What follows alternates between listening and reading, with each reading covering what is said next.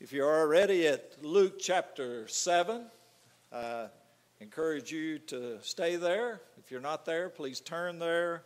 In just a few moments, we're going to spend a lot of our time in Luke chapter 7. Appreciate the reading of Scripture that was done in verses 36-39.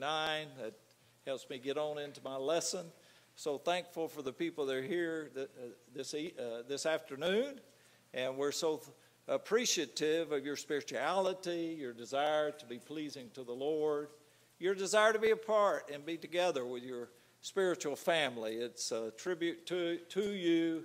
The Lord's pleased, and your fellow brother and sister in Christ are pleased. So good to have everyone here. Appreciate the prayer that was uttered by Wes, and we're so thankful for our brother who led us in singing. And what good singing you have here. I mean, when you have good singing like that, it just fires me up to do a better job in the preaching and teaching of gospel. All preachers will tell you that it's a very big advantage when you have good singing before you preach. Look at Luke chapter 7 and verse 34. We have the Pharisees saying, let's start in verse 33. It says, "For John the Baptist came neither eating bread nor drinking wine, and you say he has a demon." You know, we read that and we're just fascinated how somebody could come to the conclusion. Now, John was eccentric, but he was a very, very plain-spoken messenger of the truth of God, and his message was simple. Repent ye, for the kingdom of heaven is at hand. And he did call the Pharisees a brood of vipers. I don't know in this day and time, could we get away with calling a group of people, you're just a brood of snakes, vipers. But they say he has a demon. And then in verse 34, the Son of Man has come eating and drinking, and you say, look, a glutton and winebibber, a friend of tax collectors and sinners. Now, interestingly enough, half of that is true. The part that is untrue, this idea of being a glutton and a winebibber, but Jesus was a friend to not only tax collectors and sinners, but also he was a friend to the Pharisees, if they had receptive hearts willing to obey the gospel and hear his message. So Jesus declares that this generation views him as being, notice, a friend of tax collectors and sinners. And the tax collectors, the Jews, despised. They considered them reprobates. And this attitude of the Jews is not uncommon in Jesus' ministry. Look at Luke chapter 19, starting in verse 1. And Jesus entered and passed through Jericho, and behold, very familiar story to us, there was a man named Zacchaeus who was a chief tax collector, and he was rich, and he sought to see who Jesus was, but could not for the crowd because he was short. He was of short stature. Now, we had a summer series, and our summer series was minor characters of the New Testament with major lessons. And Tristan Ganchero, the young preacher I worked with in Tyler, we had to decide who was going to pick Zacchaeus. And, of course, the one we picked, you know what they said. Are y'all calling me short? But he was short in stature. So what did he do? Now, first of all, he's described as a chief tax collector, short in stature, verse 4, and he ran ahead and climbed up in a sycamore tree to see him, for he was going to pass that way. Jesus had that effect on people. He was going to see the Lord. He would not be able to see the Lord unless he was in the sycamore tree, so that's what he did. He climbed up it. In verse 5, and when Jesus came to the place, he looked up and saw him and said to him, now notice, Zacchaeus, make haste and come down, for today I will stay at your house. And he made haste and came down and received him joyfully. And when they saw it, they all murmured, saying, he has gone to be a guest with a man who is a sinner. And Zacchaeus stood and said to the Lord, "Look, Lord, I give half of my goods to the poor. And if I have taken anything from anyone by false accusation, I restore to him fourfold." And Jesus said to him, "Today salvation has come to this house, because he is also a son of Abraham. For the Son of Man has come to seek and save that which was lost." So this attitude's not uncommon in regard to the Pharisees, how they viewed other people. See, Zacchaeus is a chief collector of the tax collectors, and that meant he not only collected taxes from the Romans, but he was over those who collected taxes. And the reason the Jews hated tax collectors so much, many would tax to make a profit. They had charged a certain amount above what the Romans wanted to get a high profit. But we do find that Zacchaeus is a prominent, wealthy man. But we see he's an honest tax collector who gives half of his goods to the poor. And Jesus tells Zacchaeus that he will be going to his house that very day. And how does Zacchaeus react? He reacts with pure joy. And that's how we need to react. When we go to the Word of God and we read this divine message from heaven, it should be a joyful thing to study God's Word and be able to hear the truths that come from God to tell us how we need to live, how we need to be saved, and how we ultimately need to go to heaven. And you see, Jesus was not seeking to stay in the finest home in Jericho or in some way show preference to this man of wealth. What was he doing? He was reaching out to a publican that others viewed as a sinner who had humbled himself and wanted to make more of himself.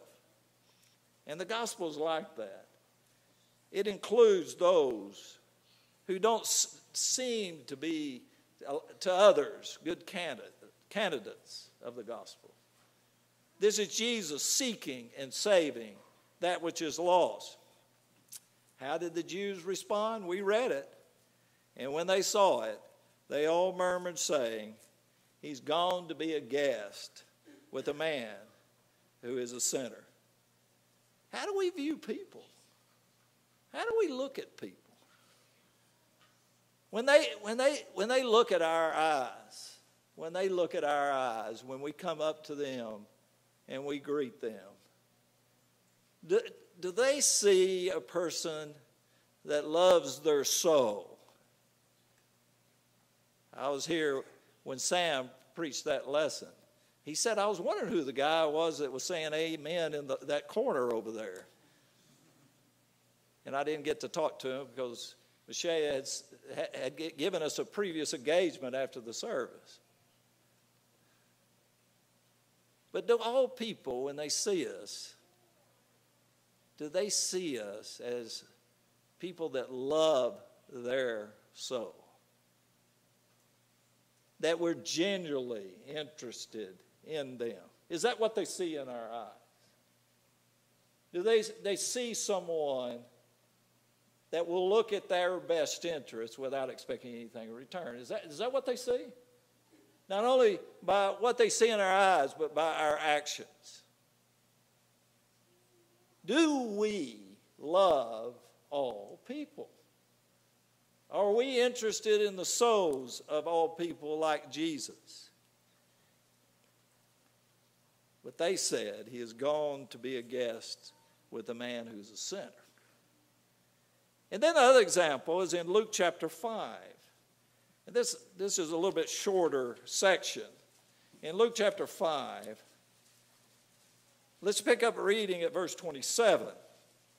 "And after these things, Jesus went out and saw a tax collector named Levi, we know as Matthew, sitting at the tax office, and he said to him, 'Follow me.'" Now keep in mind, this is a guy that probably had great wealth too.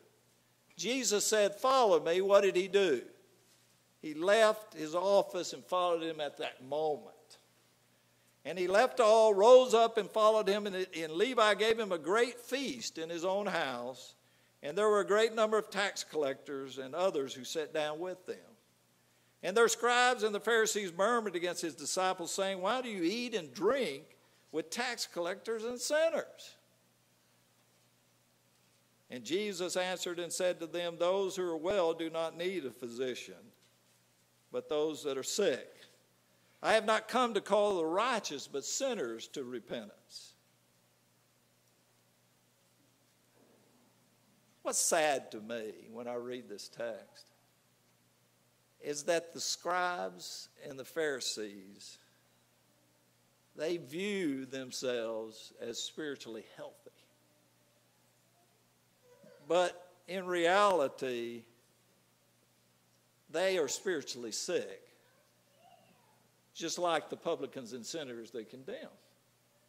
The truth of the matter is that all in Matthew's house need the great physician. All of them need salvation.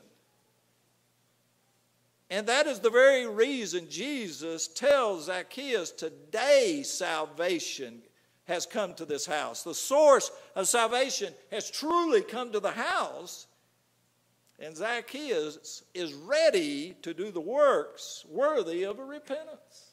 And the result of this is a different way of living for a good man. And we note that in Matthew's house, Jesus says, "I have come to call the righteous, not sinners, to repentance." So, ladies and gentlemen, it's in this Pharisaic atmosphere that Jesus does the unexpected and accepts the invitation not of a tax collector or sinner, but he accepts the invitation of a Pharisee to eat a meal at his house. And if you think about it, it's shocking because it doesn't happen often. But the truth of the matter is that Jesus knows that both need him, that both need reformation, and both groups need salvation. And making oneself available to spend time with others and treating them with kindness does not necessarily imply agreement with their spiritual conditions or the conclusions. Barclay adds, the scene in the courtyard of the house of Simon the Pharisee is very vivid. The houses of well-to-do people were built round an open courtyard in the form of a hollow square. And often in the courtyard, there would be a garden and a fountain. And there in the warm weather, meals were eaten. It was the custom that when a rabbi was at a meal in such a house, all kinds of people came in. They were quite free to do so, to listen to the pearls of wisdom which fell from his lips. And that explains the presence of the woman.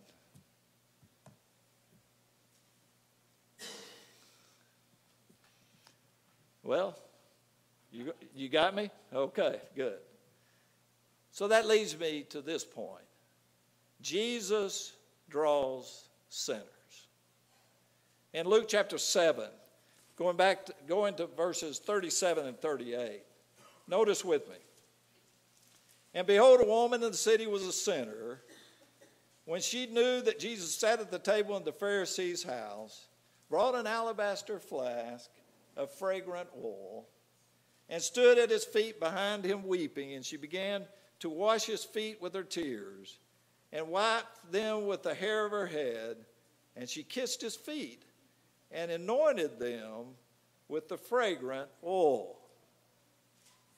It is obvious from this section of text that word got out about Jesus being there. It's very obvious. And not only that, that he was going to be in the house of Simon the Pharisee, because the woman knows he's there, and that he's reclining at the table in the Pharisee's house. And typically the reclining was all of them sitting down and leaning toward each other. It seems the feet of Jesus were on the back side of where he was laying for what happens next in the story. But this woman is determined to get to Jesus, even if it means going to a Pharisee's house whom she knew despised her.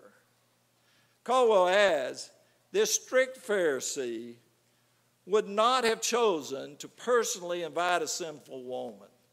Uninvited neighbors were apparently sometimes allowed in their culture to come and sit around the wall to share the presence of an honored guest, even though they would not be invited to join in the meal. But whatever the case, this woman works her way into Simon's house right to the foot of Jesus, and she brings with her an alabaster flask of fragrant oil. And this alabaster flask is probably made of a marble like gypsum rock, and the oil is most likely an expensive perfume. And it was the custom of the time for the guests to remove the sandals before the meal and recline on the left elbow or side with the feet outward from the table, as I mentioned earlier.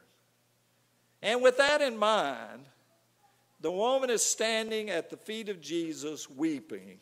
And this woman is probably weeping with joy that she's at the feet of Jesus and also at the sinful life, shame of the sinful life she lives. She is crying so profusely that her tears wet the unwashed feet of Jesus. She then kneels and washes Jesus' feet with her hair, kisses his feet, and anoints his feet with the fragrant perfume she brought. Now, some people, they wonder, how did she get to the feet of Jesus in this Pharisee's house when there's this great crowd?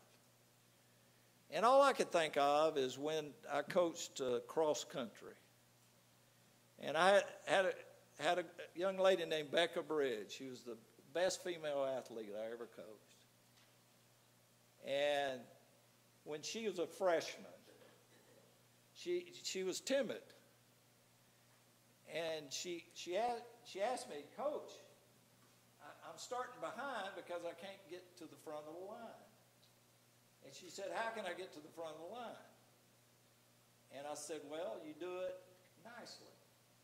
Now, if you tried to push your way to the front of the line, it wouldn't go well. So I said, you got to do it nicely. And she said, well, what do you mean? He said, well, I said, I'll illustrate. Just come up and say, excuse me. Excuse me. Oh, excuse me. Oh, excuse me. Excuse me. And then the next thing you know, you're going to be at the front of the line.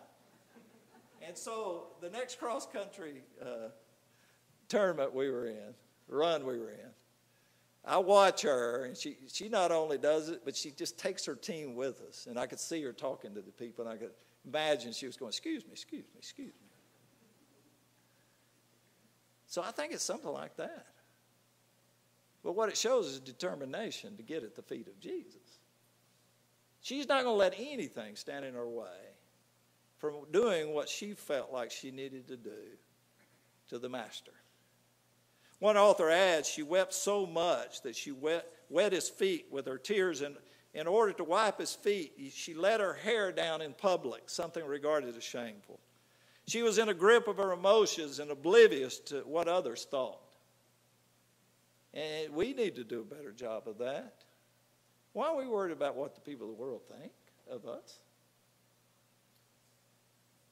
God's interested in our character.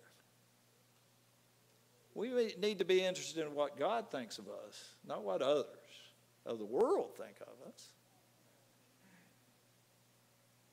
She was in the grip of her emotions and oblivious to what others thought. She did not stop kissing his feet out of deep reverence. Then she poured rare and expensive perfume, normally reserved for the head, on his feet. She loved Jesus with all her heart. And I don't think anyone would argue with this point, that this woman's act was an act of courage and humility and love and devotion and reverence for the Lord. And like Jesus, this woman has no concern for the criticism which will come with such an act of service and love. Because we know she's going to get criticism. She knew she was going to get criticism. And that leads me to the next point. Jesus cares for sinners. Notice Luke 7, starting in verse 39. And when the Pharisee who had invited him saw this, he spoke to himself, saying, this man, if he were a prophet, would have known who and what manner of woman this is who is touching him, for she is a sinner. And Jesus answered and said to him, Simon, I have something to say to you. And he said, Teacher said, there was a certain creditor who had two debtors. One owed 500 denarii and the other 50. And when they had nothing with which to repay, he freely forgave them both. Tell me, therefore, which of them will love him more? Simon answered and said, I suppose the one whom he forgave more. And he said to him, you have rightly judged. And he turned to the woman and said to Simon, do you see this woman? I entered your house. You gave me no water for my feet, but she has washed my feet with her tears and wiped them with the hair of her head. You gave me no kiss, but this woman has not ceased to kiss my feet since the time I came in. And you did not anoint my head with oil, but this woman has anointed my feet with fragrant oil. Ironically, the host criticizes Jesus more than he does the sinful woman. Jesus knew his thoughts. So Simon the Pharisees did not realize that whatever he said, if he knew who the master teacher was, if he knew Jesus was God, if he knew that Jesus was truly a prophet, which he says if this man was a prophet, he would know the kind of woman who's touching him. She's a sinner. Jesus not only knew the heart of the woman, he knew the disposition of Simon.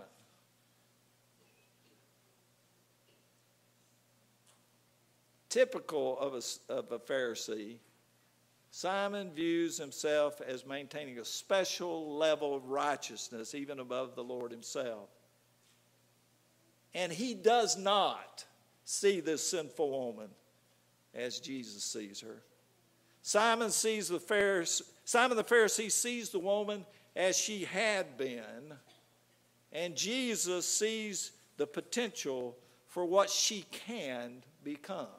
Jesus knows that her humble, loving, contrite heart is ready for salvation. Simon will now learn that Jesus is from God and also a prophet because, again, Jesus knew Simon and his thoughts. And Jesus also knew the woman's spirit, her character, and her past sinful actions. And Jesus now has something to say, and Simon is ready to listen to the master. Jesus tells a parable of two debtors. One owes 500 denarii.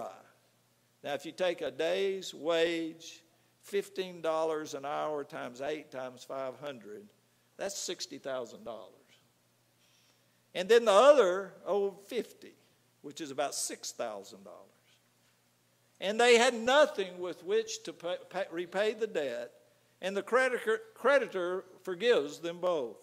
And Jesus asked Simon, which of them will love the creditor more? And Simon supposes the one who had the bigger debt canceled. And Jesus commends Simon for his correct answer. And now Jesus will make his point. And here it is. Jesus, again, cares for both Simon and the woman. But while Simon is filled with pride and self-righteousness, the woman is expressing faith, love, and humility, as well as fulfilling the hospitality to a guest that Simon should have fulfilled. We have to really watch it, brethren, in regard to our attitude toward people. We need to make sure our hearts are right before God. And again, have that love for the souls of people. We need to be like Jesus in this regard. He loved them both. But he saw the hypocrisy in Simon, and he saw the faith and love and humility in the woman. We can judge people by their actions, but we have to be careful that do not have hypocritical and hypercritical judgment toward people. And Jesus said, Simon, you didn't give me the courtesy of water to wash my feet, which that was the hospitality that should have been extended. Or olive oil to anoint my head, but the woman washed my feet with her tears and wiped them with her hair. She kissed my feet and anointed my feet with expensive perfume. And all this shows is this woman that Simon viewed as a sinner showed every courtesy and every kindness that Simon did not show to Jesus the Christ, the Son of the living God. So the self-righteous Pharisee did not think he was sinful as the woman, and would presume that he was in better standing with the creditor, God. And it was the other way around. Jesus forgives sinners. Let's pick up at verse 47. Therefore I say to you, her sins which are many are forgiven, for she loved much. But to whom little is forgiven, the same loves little. And he said to her, your sins are forgiven. And those who sat at the table with him began to say to themselves, notice, who is this who even forgives sins? And he said to the woman, your faith has saved you. Go in peace. So Jesus says to Simon that the woman's sins, which are many, are forgiven. And Jesus knows the penitent and humble spirit of the woman who's ready for forgiveness. And Jesus also knows she's full of faith. And we know faith comes by hearing, and hearing by the word of God. And this woman's loving much is the result of her great faith in Jesus, that he will provide for her in regard to her spiritual needs, including forgiveness of sins. But to whom little is given, the same loves little, is a warning to Simon, who, like other Pharisees, is self-righteous and prideful. He feels there is little sin in his life, especially compared to this sinful woman. And we have to watch it too. Do we compare ourselves with other people? Or do we compare ourselves to God's divine will and constantly study it every day? Examine ourselves to see if we're in the faith, if we're right with God.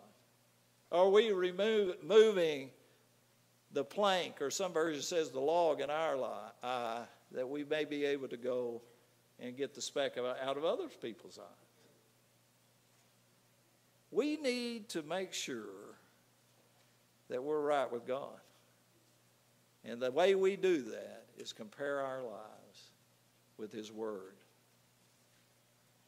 You see, this man has little appreciation for God's kindness, mercy, and grace exhibited in forgiveness. And Jesus says to the woman, what? Your sins are forgiven. What wonderful acknowledgement of her humble and contrite spirit and her works worthy of repentance. Those who sat at the table with Jesus began to say within themselves, who is this who even forgives sins? Sadly, those who make such a statement are not even at the edge of salvation because of their self-righteousness and hypocrisy. They know that the one who forgives sins is God. And we live in a world like that, ladies and gentlemen. We live in a world that will say, yes, God forgives sins. But they reject the very message that Jesus gave in regard to how they can have their sins washed away. Jesus said in Mark 16:16, he that believeth and is baptized shall be saved. That's Jesus' words. And what we have to do is say, he's the king. He's the one that can tell me what to do because he is the creator of the universe. And what we need to do is listen and obey. Bach notes the stakes have risen. Either Jesus is a significant figure commissioned by God for his task, or else he is extremely deluded, presumptuous, even blasphemous. And he goes on to say there is no middle ground. So Jesus publicly says, your faith has saved you. Go in peace. So Jesus knows this woman's heart, her faith, and her trust in his mercy and pardon. And Jesus ends by telling the woman to go with the peace of God. And peace with God comes with freedom of sin, and that brings peace within. Ethelgard Smith concludes, for his part, Jesus cut through all the social and cultural conditions. It didn't matter to him whether he was ministering to a Gentile, a widow, or even a prostitute. Jesus saw people as individual souls, wholly apart from their backgrounds and outer trappings. And he met them at the point of their need. If they needed healing, he healed them. If they needed encouraging, he encouraged them. If they needed forgiveness, he forgave them. I want to leave you with 3 admonitions. Number 1, strive to see people as Jesus sees them. You've got to really think and contemplate on that one. Do we really look at people like that? You have a precious soul. You have a precious soul. You have a precious soul. You have a precious soul. Is that how we view people? As precious souls that we want to help go to heaven? Number 2, show loving kindness to all people. Let me ask you the question. When you leave tonight, and if many of you will go to restaurants to eat, how are you going to treat the waitstaff? Are you going to let your light shine? And treat them with kindness and consideration? And show them what it means to be a Christian? Or are we going to be demanding? And sometimes even ugly. That's where the rubber meets the road. How are we going to do tonight when we go out there and we deal with people in this world? And it needs to be with kindness. And then finally, love Jesus enough to bravely come to him. My mother was a fascinating woman. I was telling some people today that she had 5 boys and a daughter. And I can assure you she was rougher on the 5 boys than she was the daughter. But she had no tolerance for whining. And so if any of us, if we complain profusely, she had a lot of sayings that she used. One of my favorites is she said, poor, poor, pitiful me, I'll just go eat a can of worms. And then sometimes she'd just shorten it and say, whang. And then my favorite to the grandkids, and Michelle can tell you this, if they whine, she'd say, get out the crying towel. And that same woman had so much kindness to people. She wanted us boys to be men. She wanted us to also be kind. And she manifested that in her life. She died in 2021. And I don't know how I got through my section of the funeral. I was more worried about me than Reagan, who preached the main part of the funeral. And what a tribute to her. She was an encourager. And we need to be better about that. Are we encouraging all people? She was in a memory care unit a week before she died, and a nurse was so touched how sweet Mother was to her. She sent us a video of it. And Mother was just being kind and said, you're so beautiful, you're so kind to me. All those words that make a difference to people's lives. And I said in the funeral, after I talked about all the things I liked about my mother, I want to be like that. I don't want to grow old and become bitter. I want to be kind and considerate to the day I die. just like my mama. But what made her life so special is she did all that by being a Christian, being in Christ Jesus. And if you're not a Christian, I've already told you, he that believeth and is baptized shall be saved. Will you come while together we stand and sing?